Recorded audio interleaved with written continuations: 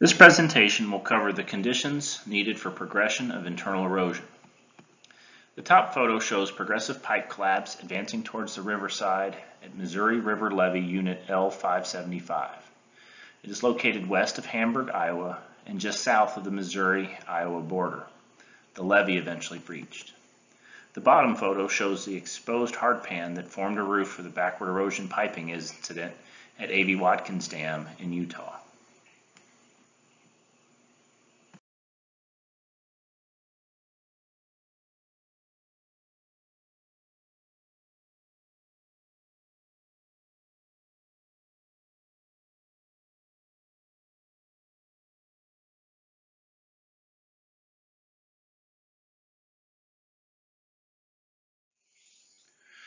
This presentation will provide an overview of the internal erosion phase of progression. It will discuss the mechanical and hydraulic conditions necessary for erosion to progress and provide a method to assess the rate of pipe enlargement during the progression phase to inform the ability to successfully issue warning, evacuate population at risk, and intervene.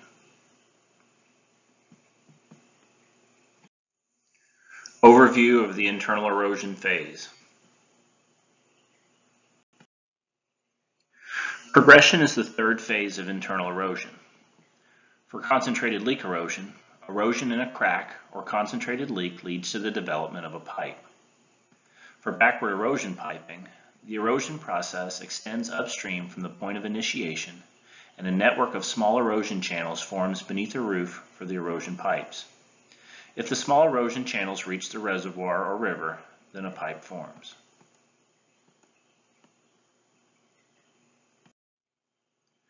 For suffusion, some of the finer fraction is eroded, leaving the coarse matrix of the soil. No pipe is formed, but the permeability of the soil may be increased significantly. For soil contact erosion, erosion of the finer soil into the coarser soil continues.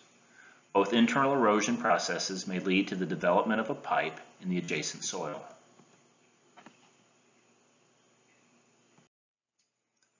For internal migration or stoping, progressive roof collapse creates a void that enlarges and moves upward in the embankment until a sinkhole is formed. A stope can be a product of the other internal erosion processes as well. Once initiated and not arrested by filter action, internal erosion will progress under a mechanical and hydraulic condition. For the mechanical condition, the crack must be sustained by hydraulic pressure, and the roof or sidewalls of a crack or pipe must not collapse or swell closed. A stable roof is inherently not applicable to internal migration and stoping, but the pathway must not clog. For the hydraulic condition, sufficient gradient or velocity must exist to provide sufficient energy or drag force to continue to transport particles along openings and off of external surfaces in a continuous process. For concentrated leak erosion, absent crack filling or clogging and flow limitation, or lowering of the water level to reduce the hydraulic gradient, erosion will progress because hydraulic shear stresses in the pipe increase as the pipe enlarges. Thus, the likelihood of progression for concentrated leak erosion through the embankment usually considers three nodes: holding a roof, upstream flow limitation, and crack filling action. Two are related to the mechanical condition, and one is related to the hydraulic condition. All three nodes appear in some generic internal erosion event trees, but they are usually worded to only apply to concentrated leak erosion in zoned embankments. There are some common mistakes associated with other internal erosion processes when such event trees are used. For example, a stable roof for node 4 is not applicable for internal migration because stoping involves progressive roof collapse regardless of material type. Therefore, this node should be eliminated or modified to must not clog by adjacent materials. Node 5, flow limitation, and Node 6, crack filling, both are not applicable for backward erosion piping or concentrated leak erosion through homogeneous embankments. To help avoid misapplication of these nodes, the Corps of Engineers has adopted a slightly different generic internal erosion event tree, as was shown in the introduction presentation. The mechanical condition for progression. Progression can stop if a crack is not sustained by hydraulic pressure, if the roof or sidewalls of a crack or pipe collapse, or if the sides of a pipe or crack swell, either closing the crack or reducing the opening size, which reduces the hydraulic shear stresses on the surface of the pipe or crack. Progression can also stop if particles from a zone upstream of the core are transported in the developing pipe and eventually seal the filter. This would be called crack stopping.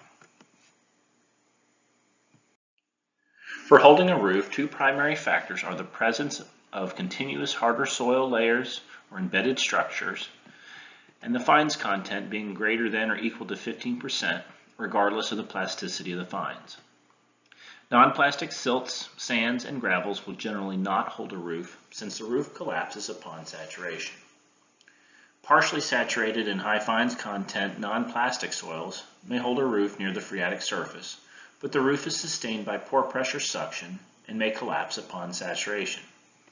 Secondary factors to consider are also listed on this site. Moist soils are more likely to collapse upon saturation than saturated soils. Loose soils are less likely to hold a roof than dense soils, and cyclic reservoir levels are more likely to cause roof collapse than steady reservoir levels. In most cases, the core of the embankment is capable of providing a roof to a developing pipe in the foundation because it is typically constructed of impervious soils or semi-impervious soils with sufficient fines. In the upper figure, a homogeneous embankment provides a roof to a developing pipe in the foundation. However, if there are upstream and downstream zones of non-plastic granular material in the embankment that are not capable of supporting a roof, like rockfill or gravel shells, then a pipe through the foundation may not be able to fully develop, as shown in the lower figure.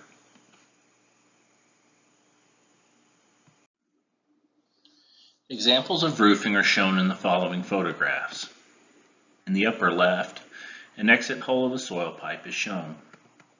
In the bottom left, a test pit was excavated to investigate a boil, showing a vertical pipe through the top stratum at Winterville, Mississippi.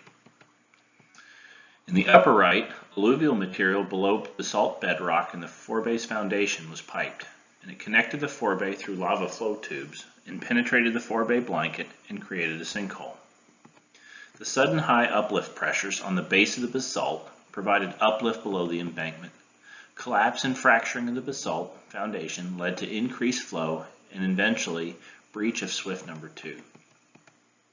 In the lower right, hardpan layers shown in the overhang formed the roof at A.V. Watkins Dam. Fine sand was piped and deposited in the south drain.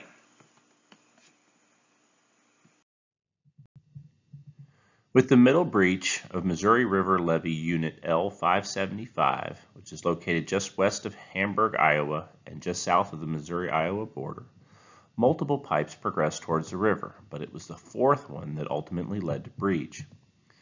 The first incident occurred on June 4, 2011. The levee sponsor noticed an approximately 10 to 15 foot wide slump of levee crest. A contractor was called on site to repair. A second slump occurred on the 5th of June, about 100 feet south of the first slump. It did not develop into a full breach since the levee collapsed on itself and shut off flow. The third partial breach occurred on June 9th, about 80 feet upstream of the first partial breach, and was quickly repaired. Locals measured a large scour hole along the riverside toe of the levee that was about 20 to 30 feet deep. The fourth slump occurred on June 13th, and a 10 to 15 foot wide full breach occurred in the vicinity of the partial breaches. Within an hour, the breach widened to 150 feet. As previously mentioned, the presence of a structure or hard layer and soil properties are the primary factors to consider in roof formation. This table is from Fell et al. 2008 and summarizes the likelihood of holding a roof for various materials. As shown, soils with a fines content greater than 15% are much more likely to support a roof than soils with a fines content less than 15%. The probabilities from this table should not be used directly in a risk assessment, but rather they should be used to help develop a list of more and less likely factors during a team elicitation of probability estimates.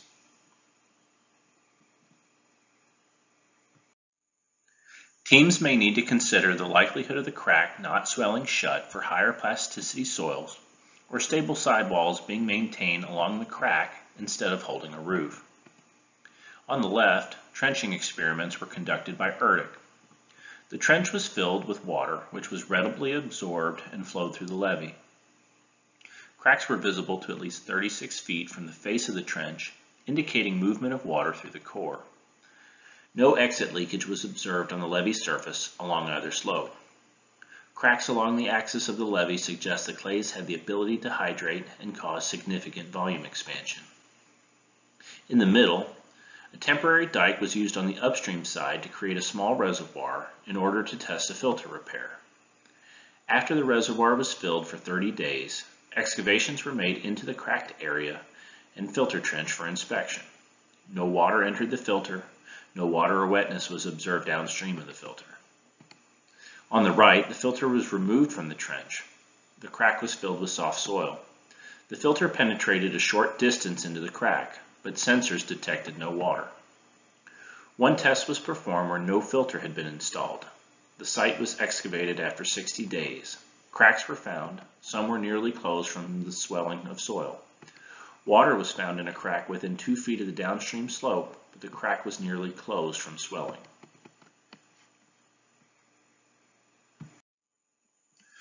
Progression may stop if particles from a zone upstream of the core are transported into the crack or developing pipe and eventually seal the filter.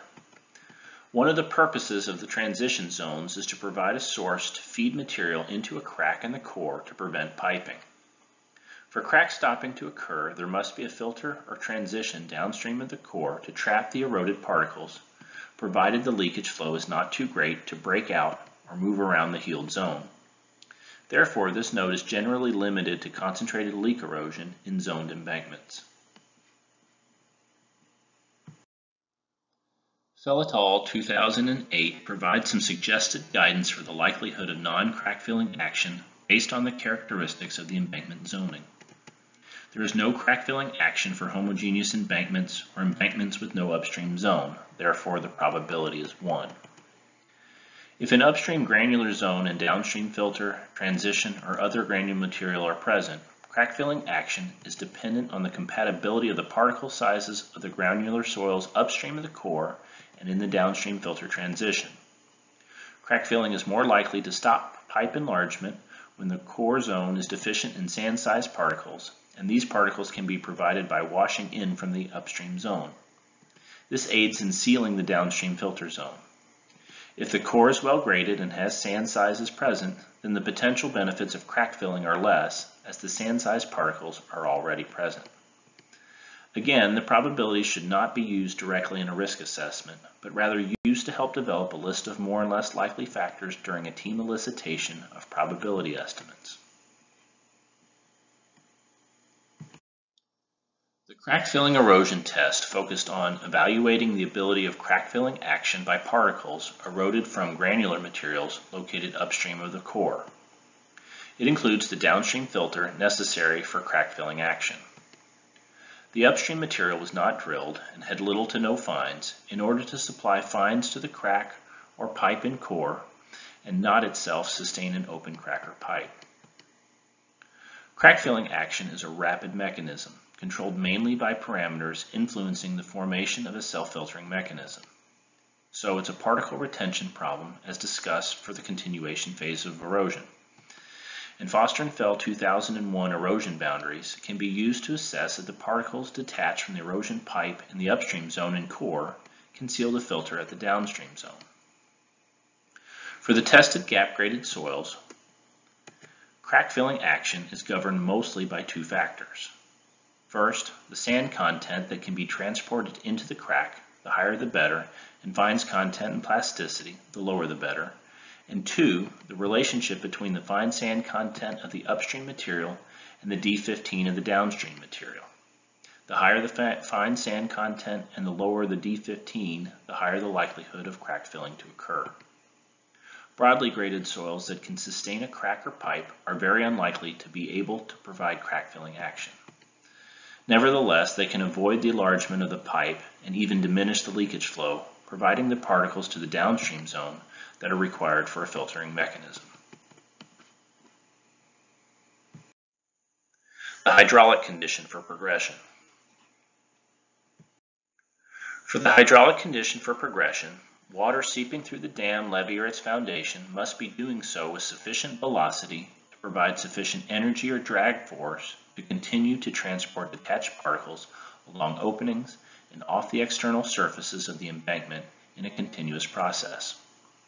Thus, there must be sufficient flow to continuously transport detached particles to an exit. For concentrated leak erosion, as the pipe or crack enlarges, hydraulic shear stresses increase. Therefore, erosion will progress unless the hydraulic conditions change to reduce the hydraulic shear stress causing the erosion. In small reservoirs, the water level can drop below the level of the pipe to reduce the hydraulic gradient and hydraulic shear stress. Another scenario is flow limitation, when flow in the concentrated leak is limited by head losses in the upstream or downstream zones, which causes the pipe to reach an equilibrium condition. This typically occurs in an upstream zone, like a concrete face slab, that can limit flows into the crack or pipe to sufficiently reduce hydraulic shear stresses below critical levels and arrest the erosion process.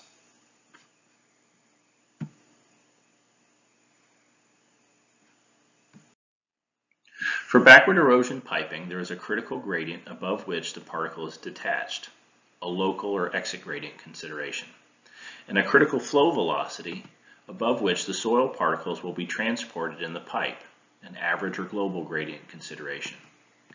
Backward erosion piping is the only internal erosion process where hydraulic condition for progression is evaluated. Three methods were discussed during this training. Progression of the pipe stops if the average gradient is lower than the critical gradient.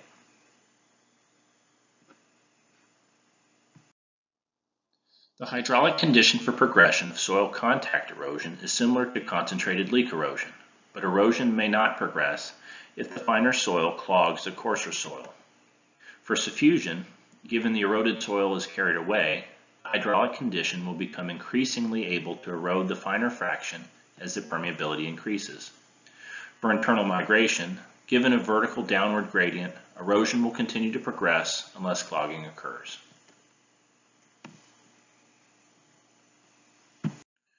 Factors to consider when assessing upstream flow limitation are shown on this slide. Concrete or sheet pile walls within the embankment or that fully penetrate the foundation soils greatly increase the likelihood of flows being limited. Modern concrete barrier walls crossing the internal erosion pathway, typically extending into rock, that are in good condition have the best chance for success. Steel sheet pile walls may be less effective under poor driving conditions or poor construction techniques. Concrete or steel membranes, soil cement slope protection, geomembranes, or other linings on the upstream face of the dam can be effective depending on the condition, but the potential for erosion of the underlying support for the facing may be an issue. Flow through open defects can be limited by aperture size. However, flow velocities could be quite high, which could lead to stoping or internal migration. Upstream fine-grained blankets beneath and around the dam may not prevent initiation of erosion, but may be effective in limiting progression. Flow limitation may occur due to an increase in head loss across an upstream blanket. Fell et al. 2008 provides some suggested guidance on assessing the likelihood that flow in a developing pipe will not be restricted by an upstream zone, a cutoff wall, or a concrete element in the internal erosion pathway. The likelihood that flow in a developing pipe will not be restricted by an upstream zone depends on some key characteristics of the upstream material, which includes the percentage of the fines, whether the fines are plastic or non-plastic, and the ability of the material to support a roof. The possibility that the mechanism causing cracking or a flaw in the core may also affect the upstream zone, common cause cracking, must also be considered. For internal migration into conduits or open rock defects, flows are mainly limited by the size or the aperture of the open defect. The probabilities of these tables should not be used directly in a risk assessment, but rather used to help develop a list of more and less likely factors during a team elicitation of probability estimates. The flow limitation test focused on isolating the influence of flow restriction action due to the presence of materials located upstream of the core. No downstream filter was included to isolate the upstream flow limitation. The core and upstream material were drilled to simulate common cause defects, which would be the worst case since flow will not be restricted. Upstream flow restriction action and crack filling action may occur simultaneously.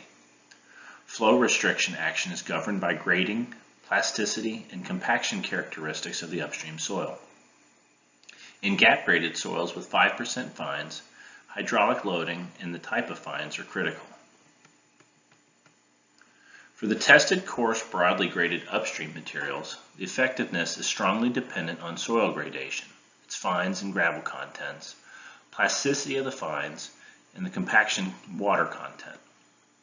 For tested upstream materials, soils with plastic fines appear to be associated with higher likelihoods of being effective in restricting the flow than soils with non-plastic fines. The finer the soil, the higher the likelihood of restricting the flow. This trend may not occur on upstream soils considerably coarser than those tested, in particular in soils with high hydraulic conductivity and that are unable to sustain an open pipe. Some tests have shown that soils compacted fairly to the dry side are likely to restrict flow, mainly due to their self-healing abilities. However, it should be noted that this observation might not be valid in soils with highly plastic fines. For the tested gap-graded upstream materials, hydraulic loading is critical. For soils with 5% fines, the plasticity of the fines is also relevant. For similar gradation and loading conditions, soils with plastic fines are more likely to restrict flow than soils with non-plastic fines. In addition, it appears that the internal stability and hydraulic conductivity dictate whether there is flow restriction or progression of erosion.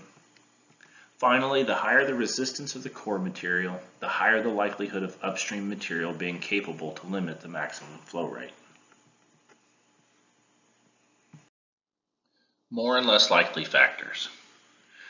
The following table from the Best Practices Manual can be used to help assess the likelihood of progression of internal erosion.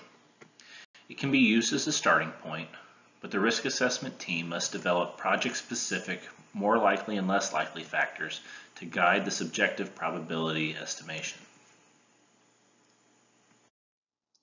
The factors in this portion of the table address a continuous stable roof and/or sidewalls. The factors in this portion of the table address upstream flow limitation. The factors in this portion of the table address self-healing by an upstream zone. And the factors in this portion of the table continue to address self-healing by an upstream zone. Assessing the rate of pipe enlargement. The relationship between erodibility parameters and initiation and progression of concentrated leak erosion was previously provided. This excess shear stress equation can be used to assess the rate of pipe enlargement.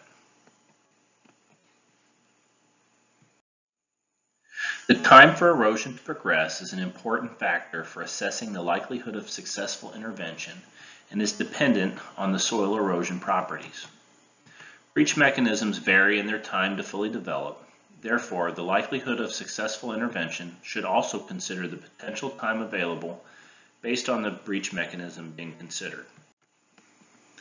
This is discussed in more detail in the intervention presentation. The duration of the critical loading is also an important consideration and can complicate the assessment of the rate of enlargement significantly.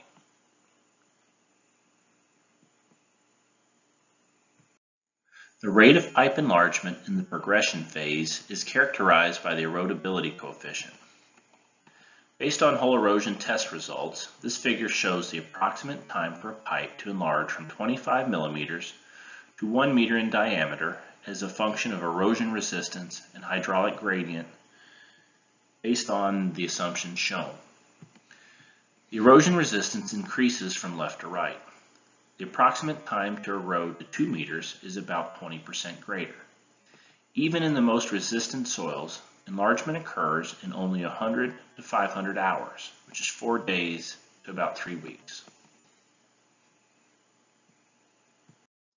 Toolbox overview. There is no toolbox specifically for the progression phase. Consult the best practices manual in this presentation for guidance on assessing the mechanical condition for progression.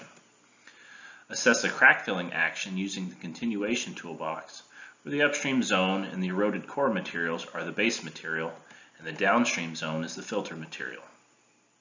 Assessing the likelihood of upstream flow limitation is very subjective. If the upstream zone is effective at flow limitation, adjust the hydraulic gradient across the core when assessing the initiation using the concentrated leak erosion toolbox. Assess the hydraulic condition for progression of backward erosion piping using the backward erosion piping progression toolbox. Assess the rate of pipe enlargement using the gross enlargement worksheet in the breach toolbox, since the pipe enlarges to a specified diameter at failure. The primary references used to develop this presentation are listed on the following slides.